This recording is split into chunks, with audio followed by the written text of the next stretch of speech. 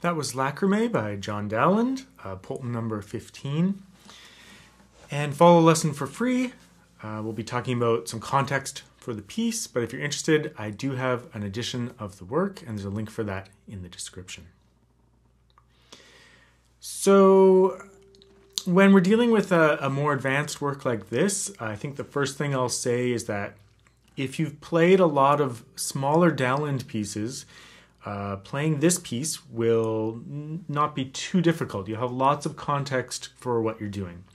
And in a lot of Dowland's music, the chord shapes are somewhat similar depending on the piece. So, and like the way he does his divisions, like those little variations where he plays the same melody but with running lines, then, you'll have experienced that before, and you'll kind of understand that he's doing like small variations on themes.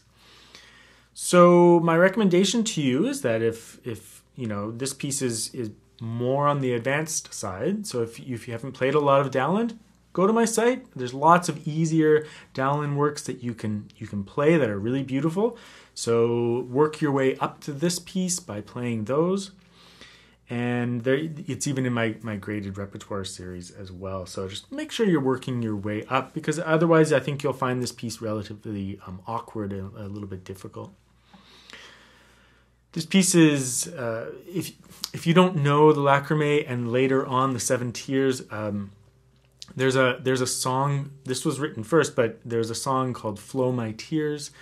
You might want to listen to the vocal version. You can follow the link in the description, and I'll post a video of the vocal version so that you have lots of vocal context, because that beautiful singing line is brought out very nicely by the voice, of course. So knowing all the different versions of it will be really important, and in the Seven Tears you can hear lots of versions of this. So now, this particular work is basically divided into 3 sections. So he presents a theme, and then at the double bar line he does a division on that theme. So he plays the same music but embellishes it a little bit. So, for example, when you compare, for example, measure 1 to measure 9,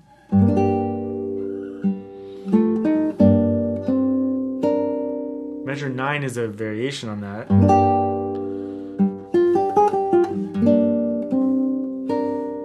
So he embellishes that theme. So that happens at every double bar line. So up to measure 9, we have the first theme, and then the variation, and then measure 17 all the way up to measure 24, we have a new theme, and then a variation on that, and then measure 33, we have a new theme, and then a variation on that, and then that's the end of the piece. So just be aware that you like I just did an example there of playing the theme and then the variation back to back. You might want to just do that. Take the first measure of a theme and then the first measure of the variation, and make sure you understand that you are doing embellishments on the theme. It's like a theme and variations, but it's a little bit different in this time period. Now, the only other thing to discuss before we do a walkthrough is fingering. Now, there's a fine line here between choosing the perfect fingering for legato and voice sustain, and then practicality. And it's a really tough one for that. And I have definitely sided on legato. So there's some awkward fingerings in here, but the reason they're awkward is because we're holding on to certain notes to make sure they sustain. It's a relatively slow work, although some of the lines are fast, but so it's very sustained, and you can really hear if a voice disconnects. So we'll be talking about that as we go through it. Of course, we have the third string tuned on to F sharp and a capo on. That puts us into relative lute tuning. It also, with the capo, it makes some of the awkward chords a little bit easier to handle in the left hand. So I would definitely recommend doing that. And like I said, if you've played other Dowland works, none of this will be new to you. So even right from the beginning, we have some awkward fingerings.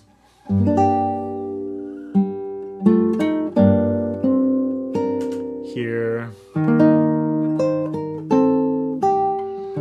So I really want to sustain that bass, but we have this upper A to deal with. It's a little bit cramped. cramped going 4-1, but it's so necessary to sustain notes because it's this beautiful sustained texture. And that's why the piece ends up being more on the more advanced side, right? Even some stretches like that. So the bar chord is necessary there so that we sustain these notes while playing the other ones.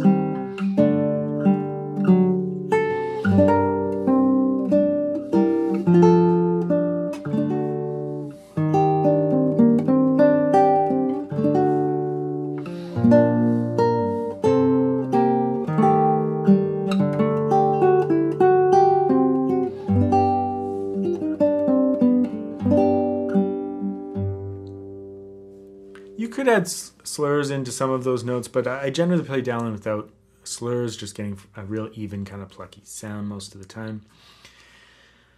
The other thing I'll mention is that sometimes the notation can look a little bit wacky because there's so many voices involved. And I've really done my voice separation mainly based on the Poulton notation in grand stave. Of course, it's been reduced to one stave here, so it gets a little bit messy. Later on, there's some smaller notes in smaller notation. Those have no significance. I'm just trying to clean up the score because it can be difficult to listen to. Like I said, though, get to know the work and all the versions of it, and you can just, you'll be able to play through it. So now we have the variation starting at measure 9. So I use my third finger on E here because I want to sustain that E the whole time for its proper value.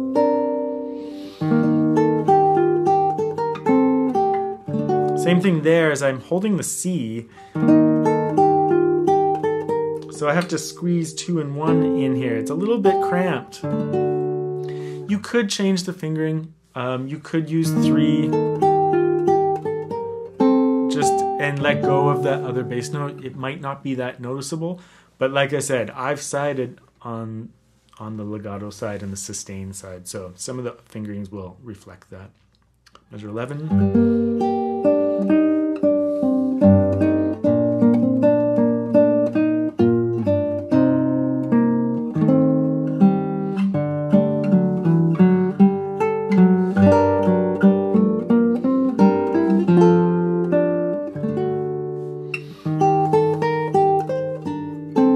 Same thing there, I have to do that double first finger because the C is still sustaining.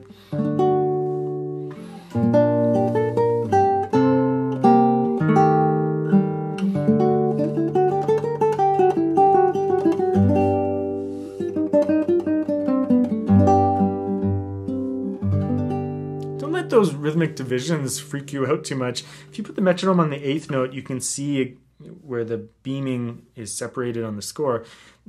It's really clear in terms of the 8th note pulse. And I don't want to say use rubato because it's not in the romantic sense, but you don't have to play it super strictly. But you just want the main pulses to land, the quarter note pulse to land properly so that you can feel the pulse. And then don't stress about them. Just learn them with the metronome first and then turn the metronome off, relax, and just play through it nicely.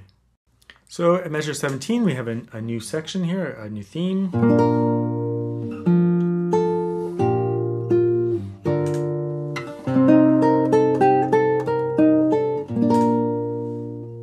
You can see another kind of fingering where I use 2 because 3 has to be used.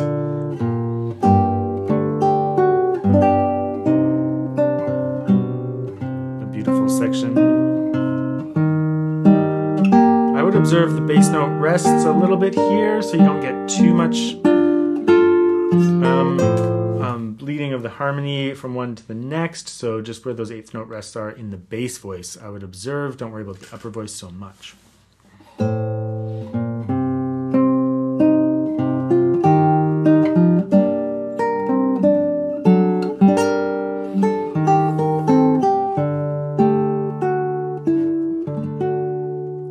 It's quite a tapestry in terms of the way the rhythms piece together. Because of all the different voices, it can look kind of confusing to look at, but when you actually play it, it's just a series of 8th and 16th notes.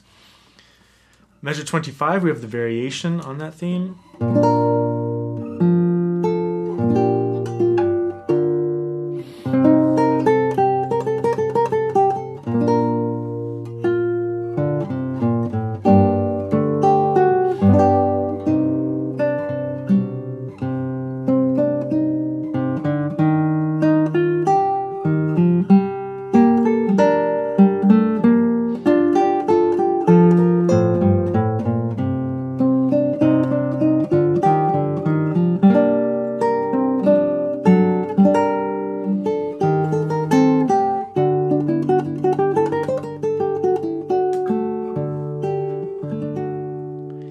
I've played this last E open. It's closed in the manuscript, but I don't want to let go of this chord, and I'm out of fingers. So I play it open, but just make sure after you do that, mute it out with your kind of bar just kind of coming down and just touching that string to mute out the E. You don't really want, you know, that E to be ringing out at the same time as that final chord. But playing it open makes it a lot smoother and easier. So like I said, in measure 29 there, the smaller notes have no significance. They're just to clean up the rhythmic score. It looks very confusing if I make them all large, rhythmically speaking. Okay, measure 33, we have a new theme.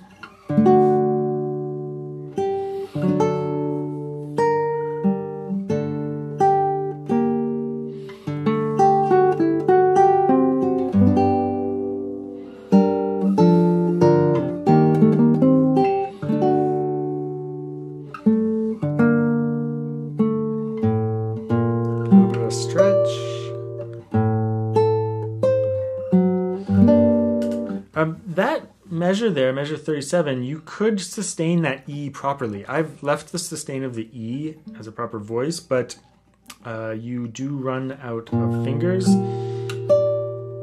So I replace it. But if your hands are big enough and you're comfortable with the stretch, you could do a full bar right away.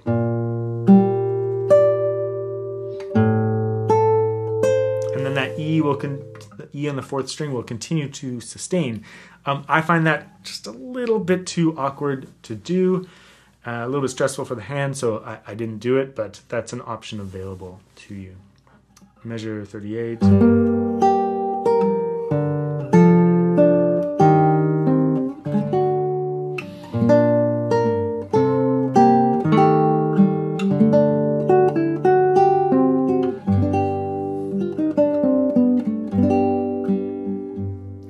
The variation on that theme.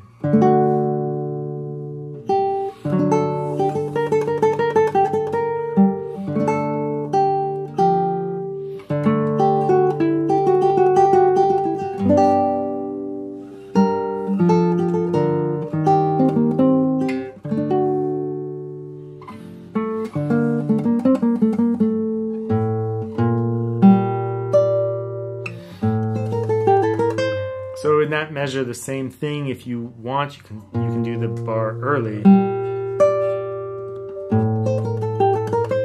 But actually, it feels pretty comfortable now. So maybe I should have done it in the performance. But that's an option.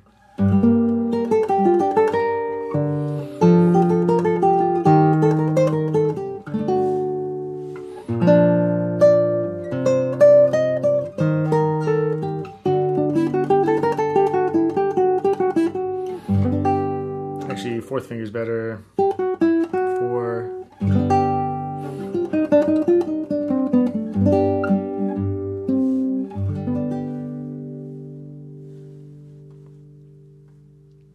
This chord occurs so many times in the music, so make sure you're really comfortable with that B chord.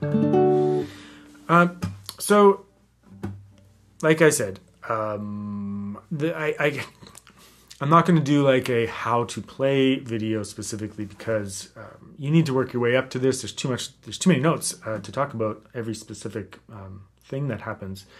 But there's lots of little tiny oddities. It's not fast, so if you practice the chord forms and track the flowing melody, it'll sound beautiful and you won't find it too difficult. But just make sure you played lots of Dowland before. It's one of the great pieces in the repertoire, so I hope you enjoy it.